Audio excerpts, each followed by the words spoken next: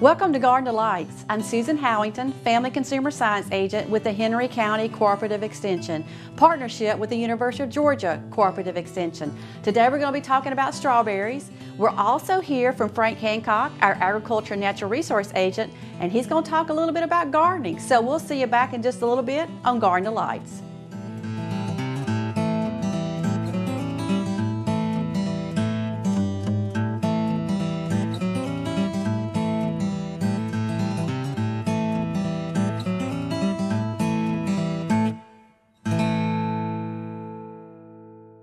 Welcome back to Garden Delights. Today we're talking about strawberries, and you know I love strawberries. And have you ever thought about when you pick up a strawberry and you see all the seeds, which you know strawberries have the seeds on the outside, and if you sat there and counted all those seeds, you're probably going to be up to about 200 seeds. And I think that's pretty nifty as far as what a strawberry is all about as far as the outside of it. But let's talk about when you eat it and what's on the inside of it. So the nutrition part of it, it is fat-free, saturated fat-free, cholesterol-free, sodium-free, and it's going to be great in vitamin C, K, and also get some fiber from it, and potassium. So what can I say about this strawberry? Now, when you're selecting those strawberries, even if you're picking those strawberries, you really want to look at them because what you're going to be looking for is you're going to make sure that green part is nice. That's the cap part. You want to make sure it's intact. It looks good. You're also going to look at that strawberry over and make sure you don't see any bruises. You want a firm red strawberry is what you're looking for. So that's the key to looking for one. Now, when you're picking your own, you can just about look at every strawberry that you pick and make sure you have really good strawberries. When I'm going to the grocery store and I'm going to buy strawberries, I'm going to buy the container. I'm not going to just look at the ones on top. I'm going to turn it upside down, look at the sides. I'm going to look at all the areas that strawberries are in that package because I want to make sure I'm getting good, plump, firm, red, no bruises strawberries because they're going to hold up a lot longer. So how long will they hold up? You're going to be able to put in your refrigerator 1 to 3 days. And hopefully after that third day, if you hadn't decided what you want to do, put them in the freezer because they freeze very, very well. So when we come back, we're going to see what Frank's doing out in the garden to control those insects. We'll see you back in just a little bit on Garden Delights.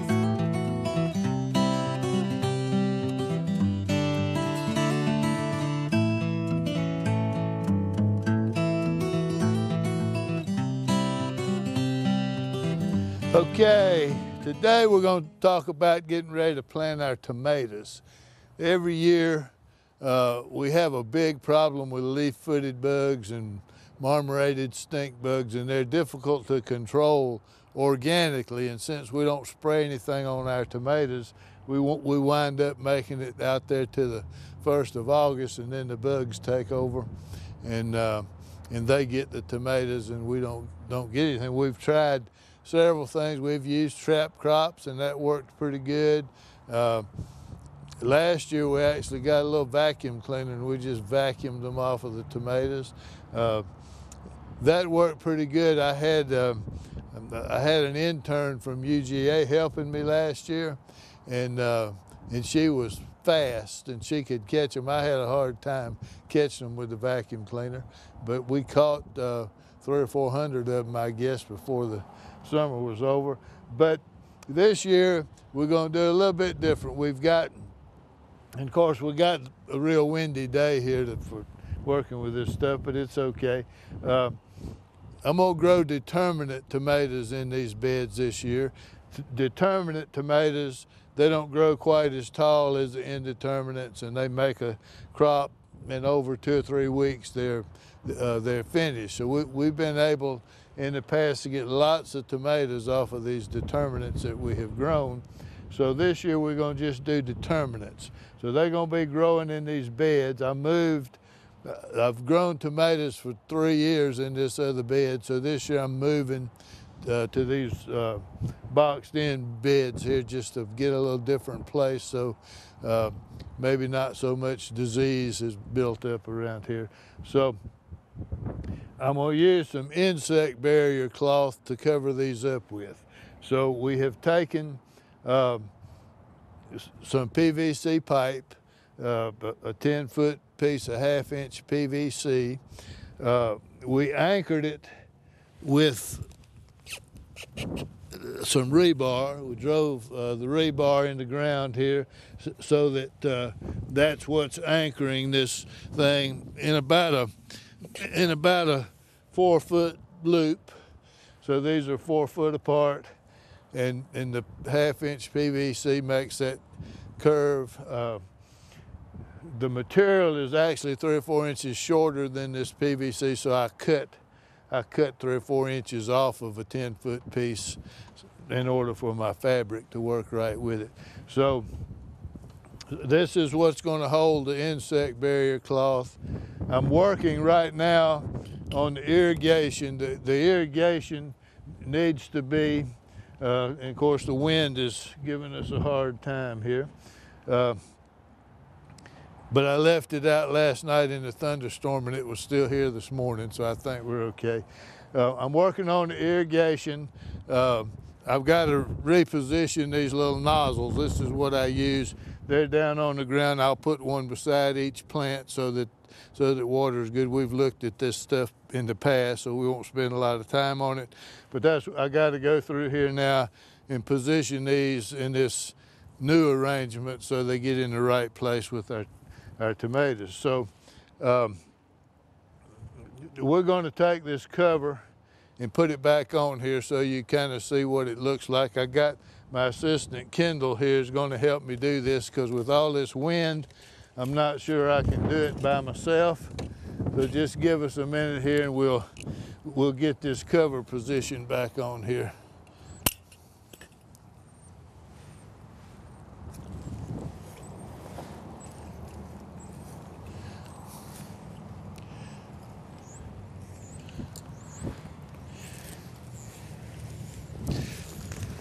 Uh-oh.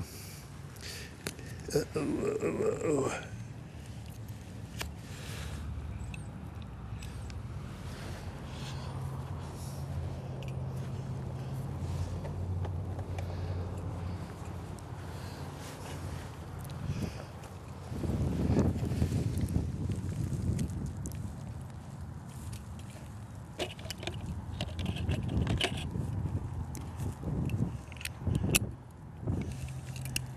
Up above.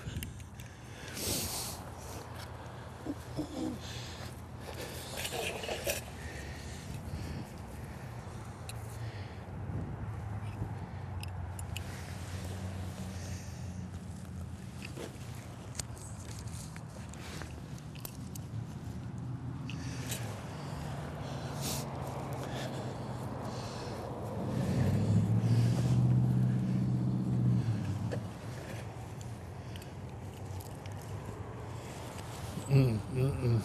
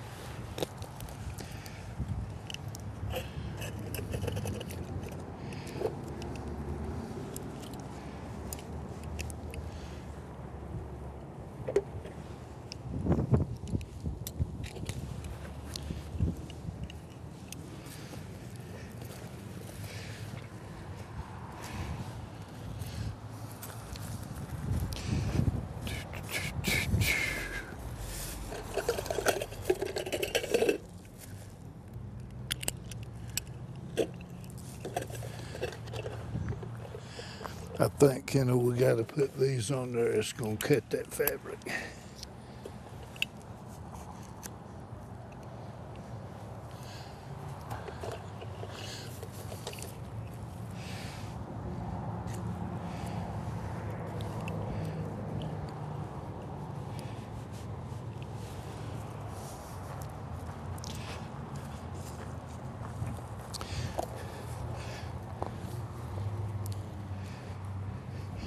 And we'll work on a little detail here, sealing up the ends and what have you, and we'll let it sit out here in the wind and perfect our attachment here so we don't have it just blowing away on us. We've got some little clips that go on, and then we're using a bigger clip to fasten that tight so that that holds it in place.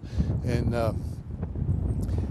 this is going to keep the bugs out. With the exception of this March wind that we're dealing with here today, this is going to be our attempt at controlling the stink bugs and the leaf-footed bugs this year, because we're still not going to spray anything. And I think what we're going to do now is go back inside and see what Susan is fixing. I heard it was something like a strawberry smoothie, so I'm looking forward to doing that.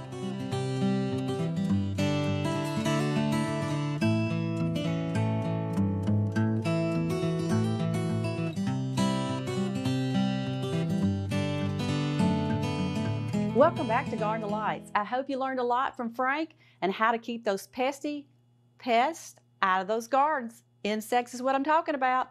So now let's start with what I want to make is a strawberry smoothie. It's really simple, not a whole lot of ingredients, but let me tell you what I've done so far. And it's really simple because it's like 2, 2, and 2 as far as everything you're going to put in it. So first you're going to have 2 cups of orange juice, 2 cups of fat-free plain yogurt, and you can use vanilla if you want that, 2 bananas chopped up, and the bananas are frozen, and you'll notice they did not turn really dark, and the reason why is I put a little acid on as far as the little bit of this orange juice on the bananas. That keeps them from turning.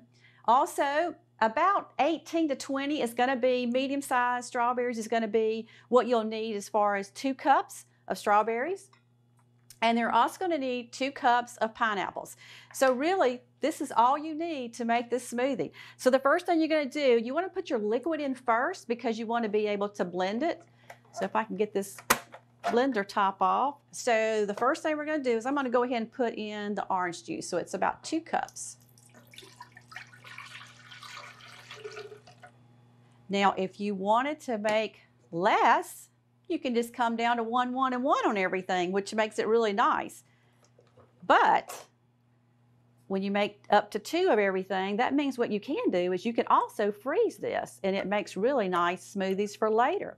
So let's say that you're traveling in at work, and you want a smoothie that morning before you go to work, and then you want one later for your lunch.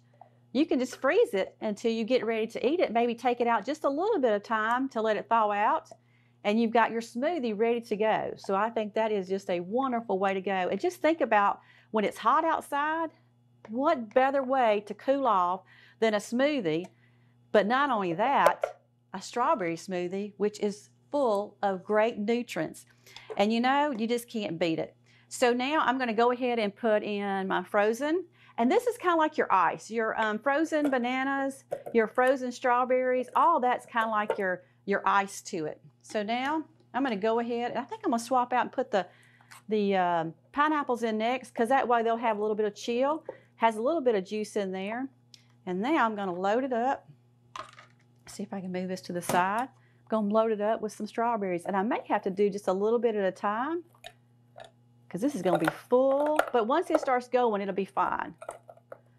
And I may have to use my spatula to kind of push it down. But I do want the juice because the juice is going to push it a lot further up and grab it and everything. So one thing I want to make sure is to make sure when you're putting it back on, make sure you have your lid on, because that's going to be important. Because you don't want it to spill all over the place and you have a smoothie all over your counter and maybe even your ceiling. So let's make sure that the top is on, it's secure, and that's important. Now, I have power on, and I'm just going to pulse a couple of times and see what, just to kind of pull. And if you can see, I've already started from just that little pulse, the strawberries have already started coming down into it. So I'm just going to keep pulsing because I want a really nice strawberry look. And the reason why I like to pulse is because you don't want to go too far. You really want to make sure it's a good smoothie that you can drink with a straw or a spoon. And right now it is looking really good. I'm going to go a little bit further. And I think what I'm going to do now is release it. Oh, it looks so good, and it smells really good. I'm just going to take my spatula. I see a little bit of the pineapple to the side, and I just want to work it down to make sure it's down. Oh, this is going to be good. All right. That should be good. I am going to put the top back on. And any blender will work. So whatever you have at home will work. Let's do it just a couple more times. And I am getting that wonderful strawberry look. And I think I am going to call it a strawberry smoothie now. So it is ready. Can't wait to pour it up and taste it. We'll see you back in just a little bit, and we'll be tasting that smoothie.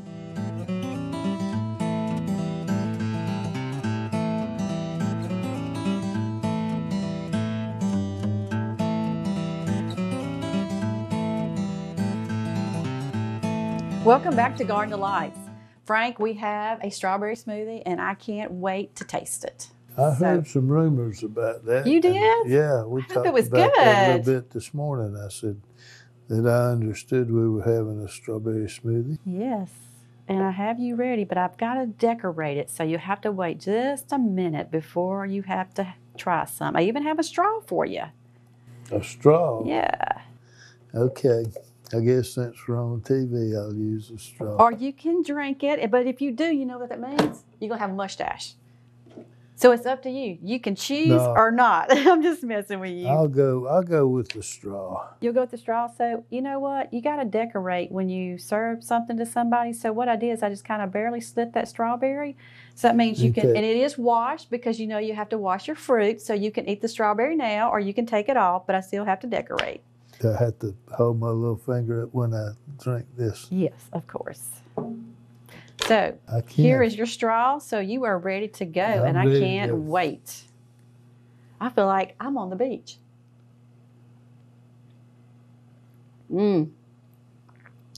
That is good. That's good. And it's got just enough chill to it. And I frozen the strawberries and I froze the bananas to give it that chill, but it's really good. Everything else was cold also. This is really good, but we had more fun chasing that insect barrier cloth around in the wind. I can imagine. It was windy, so if it stays on there, we're gonna know how to do it. I'm really excited to see how it's gonna work. I am really excited. That is so tasty. You have got to check out the website.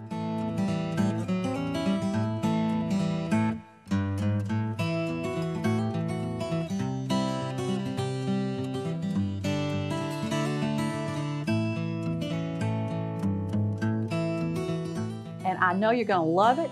So easy to make too. And Frank and I will see you next time on Garden Delights. Very good. Mm-hmm.